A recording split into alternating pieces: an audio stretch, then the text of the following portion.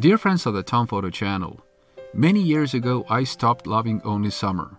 I realized that if you're always waiting for summer, you are seriously missing out. What made me love all seasons was nature photography. And of course the love for skiing, but that's a separate story.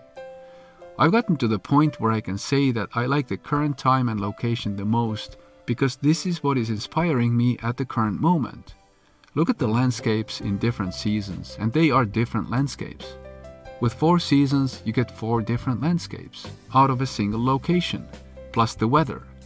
Of course, I'm not even talking about the fact that the light can change every 10 seconds and reveal a new sub-landscape that is so different from the previous one that waiting for it was definitely worth it. Change your angle or focal length or anything, and you get yet another landscape. Photographers know all that. I'm lucky to live in a beautiful location and have 4 seasons of similar length. I can get the most out of what is around me. Let's start with January, because a new shooting season starts at the sunrise of January 1st. Everyone else is still sleeping at home, recovering from New Year's Eve. But why not go out to look for those January clouds and frozen paths?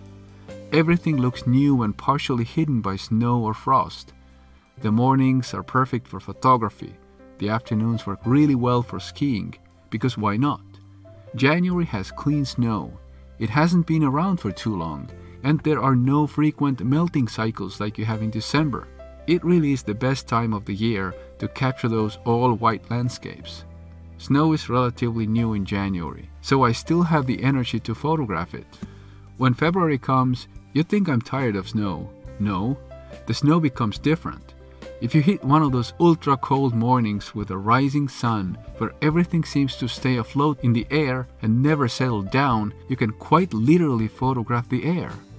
Sunshine will be your flashlight, and distant pine trees can be your background. You have to run back to the warm car to bring your fingers back to life. However, the camera should not come in with you because it will fog up. Leaving it outside will kill the battery though. So unfortunately, you are always in a hurry. All alone in a hurry because not another soul can be seen on those mornings in the woods. It's their loss, but they don't even know about it. February is really a good time for skiing as well, and the time when marathons take place. March should technically be a spring month, but in fact it's a warm and wet version of winter. Your hope for sharp February-style sunshine is slim. Better focus on other subjects than wide-angle landscapes. Better to look closer. Look at something many people consider nothing special or even ugly, such as melting snow and mud. The melting snow comes with lots of water everywhere, and that's quite spectacular. In March, I need to use a bit of imagination to photograph. The end of March comes with the first signs of life, and that's always exciting. April is already early spring. The snow is gone, but green color only exists as isolated patches here and there. Those small dots of fresh life offer amazing opportunities against the otherwise gray and brown background. The contrast between life and no life is what is interesting. Early April mornings can still offer frozen views, and these are fun. These moments are generally brief and often end with a sunrise. Hepatica flower photography season is in April. Maybe I photograph the hepatica flowers so incredibly much because they are my favorite flowers. I have entire hepatica flower photography days when I photograph only them against the gray background. I like these flowers as landscape decoration, but also as close-ups. Alongside, you'll find snowdrops. These are shortly followed by the marching bells. These flowers together are very special because they are so prominent, and at the same time the overall scene is quite colorless. April is pretty special because temperature-wise it can be like winter or it can be like summer. It's a lot of fun to observe the first tiny green dots on the trees. Those into bird photography are very active in April because bird migration is at full throttle. May is the least difficult to explain. For most people, it is the prettiest month of the year, hands down. The freshness, intensity of color, sunshine, springing life coming from all directions. It's just beautiful all around you. Nobody around here will disagree. The key word is freshness and optimism. The Northerners often envy people from warmer climates because they have more color and natural beauty. Not in May. Everyone around the world should envy us big time in May. This really is the place to be in May as a nature lover and beauty seeker. Turn your camera left or right and you've got something to photograph. It's a good season to catch animals and birds. I try not to waste any good photography time in May. With the insects coming out and blossoms popping up everywhere, this is a good season for macro photography. Time for my 90mm Tamron macro lens and Nikon cameras. Most other photos I take with my Fujifilm cameras. June is very special because the sun doesn't really want to set very much. The days seem endless. With only a brief period of darkness in the middle of the night, you can easily start your sunny photography at 3 a.m. and continue until midnight again.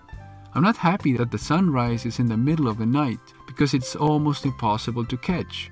One has to sleep sometimes too. In June, you'd focus on the freshness of summer. The lush colors of May are not over yet, and everything green is fully grown and at its peak. The rapeseed fields are among my favorites in early June. They extend to the horizon and the color is unbelievable. This is a great time for bright summer landscapes.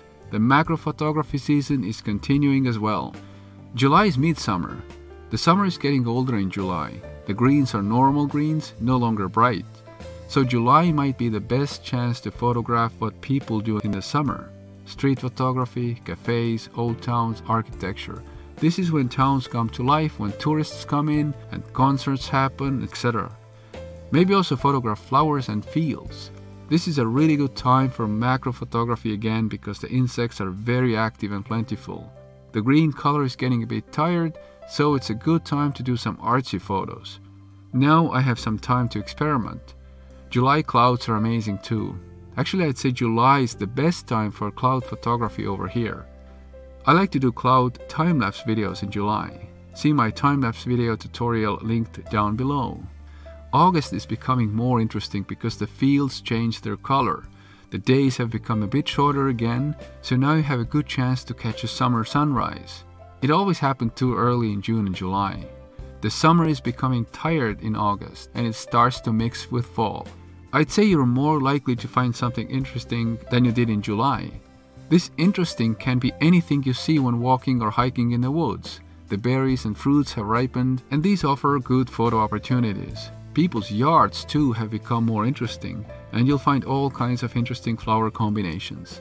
The August clouds are not behind the July clouds and you might find them even more colorful. August is wonderful. September becomes mystical because the fog season is at its peak. I have produced a special video on fog and the link is below.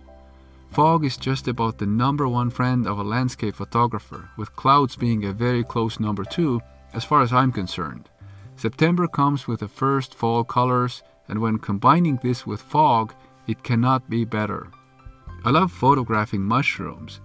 So I'm like a kid in the candy store because mushrooms are very plentiful around here.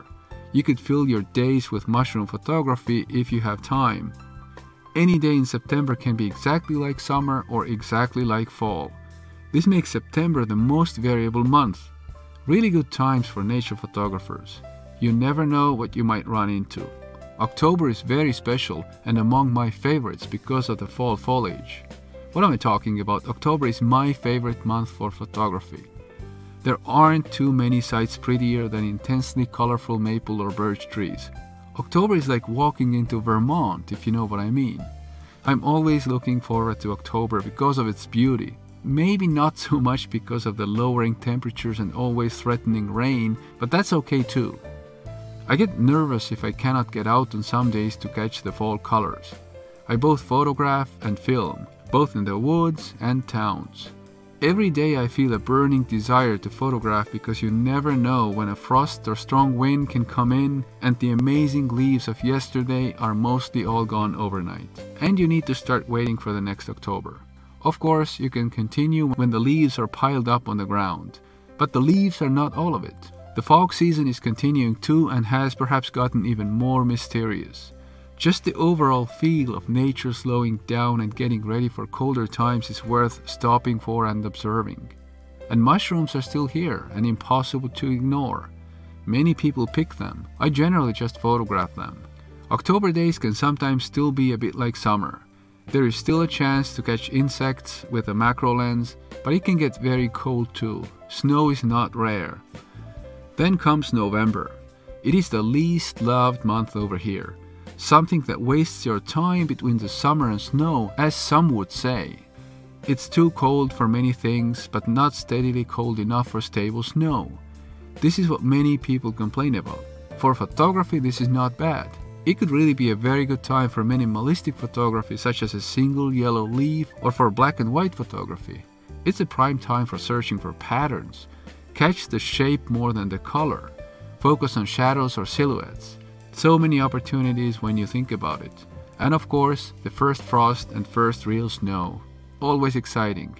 It's a unique time of the year in its own right. December is full of action. First preparations for Christmas and then Christmas itself. This time of year is ideal for street photography to catch the colorful decorations and amazing lights. All of a sudden, dark winter is seen as an opportunity to create light and beauty around you. People are optimistic and happy again. We get less and less snow every year. People always hope for a snowy Christmas. When that is combined with beautiful decorations everywhere in the streets, you really have endless photo opportunities. December snow is exciting because it is still new and people appreciate it. I really like to go out on December mornings. I like to be among the first ones who discover what happens around me in nature. I hope I showed you that there's always hope for great photos all year round.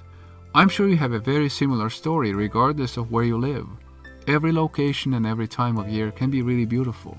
As a photographer, you just need to adapt to it. Thank you for spending quality time with me. I appreciate it a lot. If you consider subscribing to my channel and leaving a like, I'll be super happy. Enjoy your photography. Goodbye.